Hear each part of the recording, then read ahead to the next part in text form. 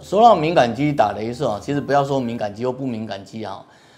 大家都知道雷射叫做光电治疗，那你就知道光照久了，臭回答这样哈啊，电烧到嘛，臭回答，所以网络上自然会有那种谣言啊，或者迷思，就是常打雷射或者打某些雷射会造成皮肤十分的干涩，然后甚至不容易修复，这一点天王有没有什么说法？要看是什么样的雷射，像刚刚提到，如果是水分子会吸收的雷射波长，最好敏感肌要避免。这些雷射像磨皮雷射，比如说亚哥雷射、二氧化碳雷射，还有像飞梭雷射，那这一类的雷射，由于它会让水分子加热，那对于敏感性的肤质来讲，就这些热能会让它产生一些血管扩张的变化。但是同样是加热，如果说这个时候有冷喷，比如说同时有做一些喷洒冷媒，让你表皮冷却，然后只让你的真皮层以下受到治疗，那这一类的光电治疗是相对比较可以的。比如说像染料雷射，或者是像一些电波类的治疗。我要特别讲一下染料雷射，有些敏感性的肤质，其实反而打染料雷射会改善。那这个原因除了染料雷射它会破坏一些不正常扩张的微血管之外，它有个很特别的功能，它会产生一种 TGF-beta。这是一种这种特别的 cytokine， 就是细胞激素。那这种细胞激素它有多重功能，包括了它会让皮肤抑制发炎，同时呢，它会减少一些粉刺的形成。那除此，它还会刺激一些新生的胶原蛋白合成会让皮肤变得比较肤质反而会变得比较好一些。所以不是说敏感性的肤质就绝对不能打雷射，但是要看打什么样的雷射。那另外还有看医师的能量怎么操纵这些都是非常重要的。好了，我很快 summary 一下。简单讲就是说，不管你做哪一种雷射，第一个挑雷射是很重要的尽量挑那种不太伤害的雷射嘛，对吧？第二个表皮的保护很重要，所以一的是挑那种专门针对下方的真皮部位的雷射或治疗，或者是你表皮要做一些冷喷一些治疗。像我们早期20年前我在做那个雷射天王的时候，那时候我们就是一直冷喷从头到尾冷喷到爆这样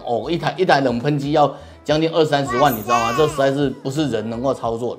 的基本上你把皮肤保护好，基本上雷射不太会出现越打越射的状况。这样说对吧？对。这集录很久那个非常漫长，这样终于来到尾声，我们总要告诉各位，你看怎么选雷射，然后打错会怎样，打对会怎样。现在打完了，然后而且很顺利的打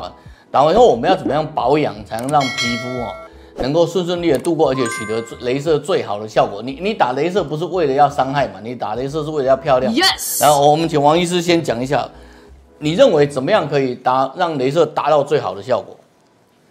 刚刚提到趋吉避凶原则我们一样就是先看看你要处理的问题是什么，然后选了对的雷射之后，那在后面的保护措施也是很重要的刚刚说趋吉避凶嘛，就避开会让皮肤受伤的一些情境或环境里面很重要就是紫外线所以像刚刚提到的一些热或辣的食物、闷热的环境、晒太阳、剧烈运动、情绪起伏等等能够尽量减少那酒精类的东西也尽量避免。然后再来就是要让皮肤变成比较稳定。那这个时候呢，我们都是绕着表皮屏障来做处理。表皮屏障它基本上就是有很多含水保湿的物质。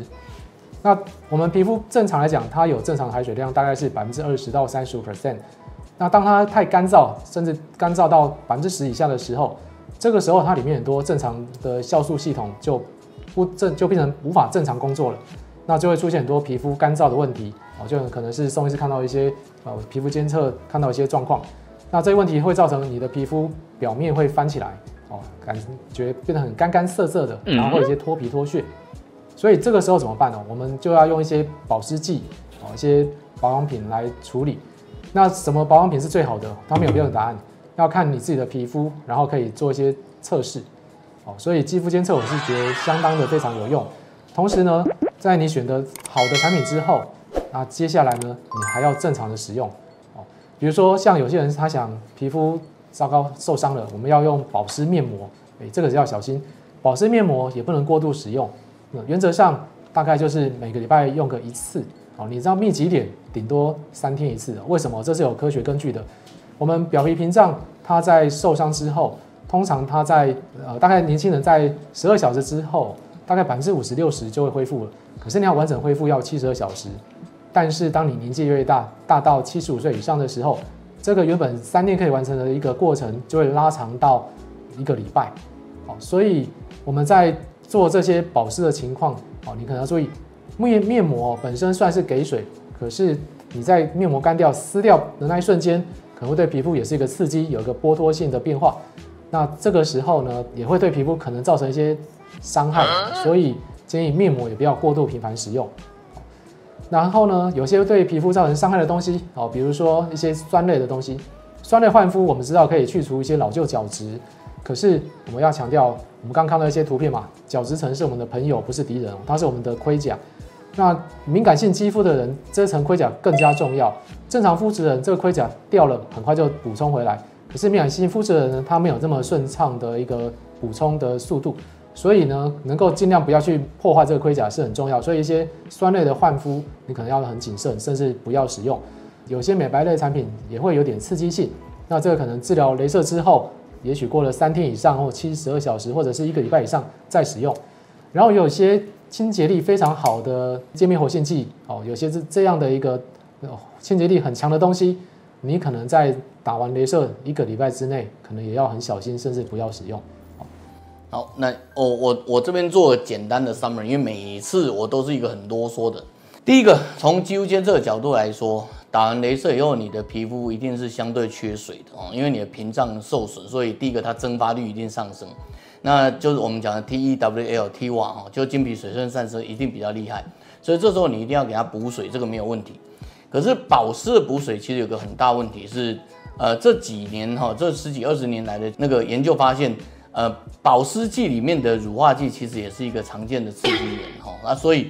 你在使用保湿成分的时候，一定要非常小心这个东西对你皮肤的那个屏障有没有伤害。这也是刚刚那个王医师在讲说，为什么我们会建议3天一次就是如果你对你的东西不是那么有把握，你大概就3天5天一次，或者甚至1个礼拜一次。然后保湿完以后，你的皮肤的那个水合足够了，那水合足够以后，它会变得比较娇嫩。娇嫩的好处是你打完雷射以后，它不是会有一些那个色素的残渣吗？会有一些角质的残渣。事实上，比较娇嫩的皮肤，它的代谢就比较好。那这时候它其实蒸发也会比较厉害。我们刚刚讲的 T 瓦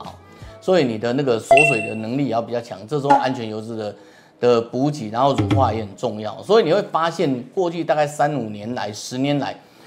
除了早期我们说的那个美白保湿以外，最近又开始人家在做纯油保养。其实纯油保养这段也是为了要帮助一些敏感肌的皮肤，在没有乳化剂的情况下，如何正确的去做一个乳头、一个保湿的作用。所以你把皮肤好好的照顾好，基本上不是很难的你皮肤照顾好，它自己你没有那个受伤不会修复的啦。所以皮肤照顾好，它自己就会修复。然后自己修复的时候，你又把它屏蔽顾好，它又会代谢所以它就可以让你的雷射做到最完美的情况，对吧？对。好，那今天那个，我们花这么多时间讲的这样子，脆打咖啡红一样的所以如果各位对于这样2位医师，教育主委跟教育主委，让2位教育主委来跟各位讲一下这个雷射的部分如果大家觉得非常辛苦，拜托点赞、订阅、分享，这样好不好？那我们就下次的那个肌肤监测小教室见啦，好不好？好，拜拜。